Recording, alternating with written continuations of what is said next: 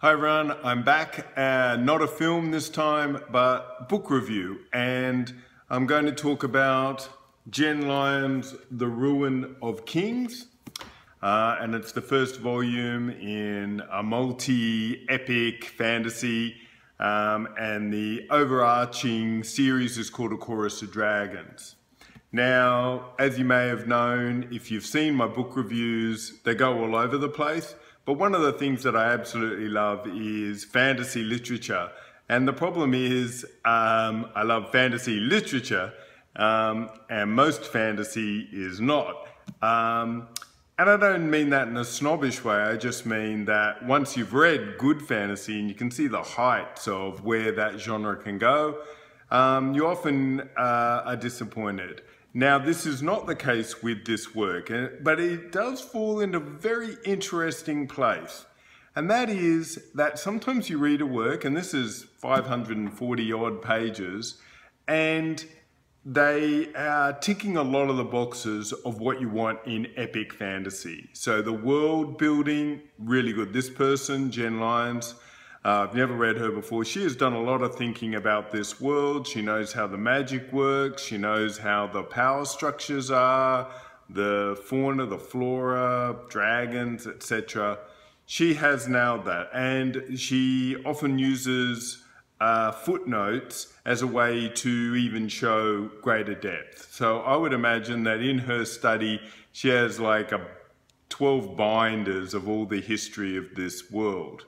Now, the problem is that to tell this story, she uses a very unique structure. And that is, she splits the story in two, and you find this out very early on. In fact, in the first, I don't even know if it's the chapter or if it's a prologue, you find that this is like a testimony of what has occurred. And then the storyline splits, and one is told by one narrator, and one is told by the narrator of the hero, for want of a better word. And the two then tell different storylines set in different time structures, but by doing that, it is fleshing out the world because the characters intersect and eventually the two storylines come together. And the problem I found was, one of the storylines is much more interesting, and that's because it's very hard to tell a story in which one is set in the future tense and one is set in the past tense, because you just want to get to the future tense part of the story, generally. And this is what happens here. So it's the story of Kyrene is the protagonist, and one of the stories is Talon, who is this person who's experienced some of the history of all these characters in this world. Now, one of the problems I had, this is generally not a criticism that I have, is you'll sometimes talk to people and you go, hey, have you read Lord of the Rings or Game of Thrones or something? And they'll say something like this, which is what my wife said. I struggle with that because I can't keep track of all the names. I can't keep track of all the characters.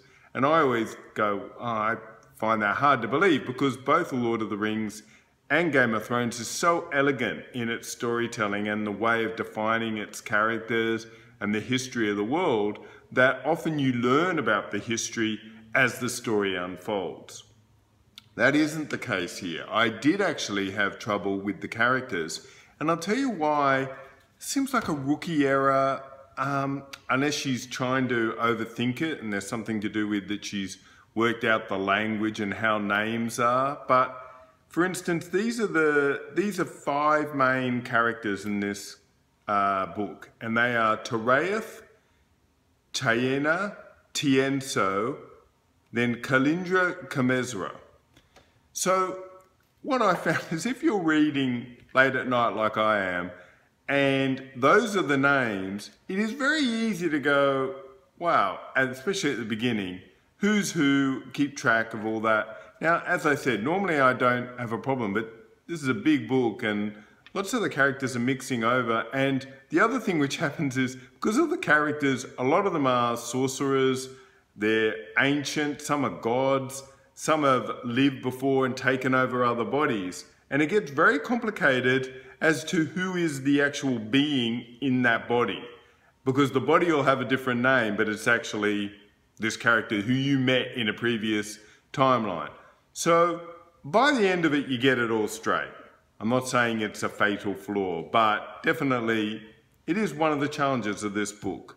Look, I don't want to say too much more because this is one of those books, when you criticize stuff as a hobby, as I do, films and books and computer games, you often think a lot about the themes of the underlying work and then the execution of it, and then that can be in films like the actors or the cinematography, or in books it'll be the prose and the structure. And this book sits dead in that, just quite good, like 7 out of 10. I'd recommend it. If you're into epic fantasy and you read a lot and you're happy with a lot, you will really like this. If you have a higher bar, you might think it's a little bit clunky, but it's definitely not bad, and I read a lot of bad stuff which I give up after about 100 pages, and I never talk about it here because I don't think, how does that help anyone? That's it for Jenn Lyons, A Ruin of Kings.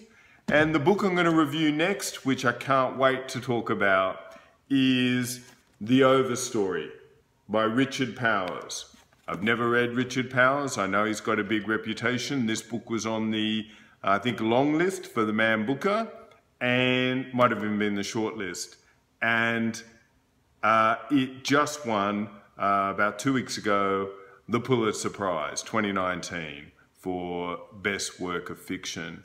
I've read, a little bit, and can I just say, this is really good so far, and I can't wait to dive into it next time. So that's it for today. As you know, if you like books, if you like movies, if you like TV, games, pop culture, subscribe, like if you can, because it goes into the algorithm so more people see what I'm doing. I'm on Twitter, @GuruEden, and I hope to talk to you soon. Bye.